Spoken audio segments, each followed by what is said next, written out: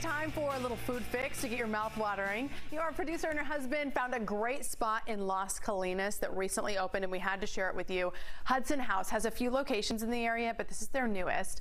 The restaurant is inspired by the neighborhood joints of New York City's West Village.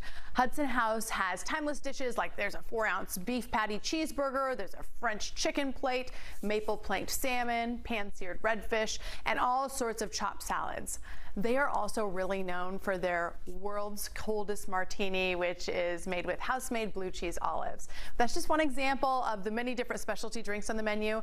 Our producer says that one thing that really stood out, and I think this sounds like fun, was their raw bar. They have top-grade East Coast oysters flown in daily.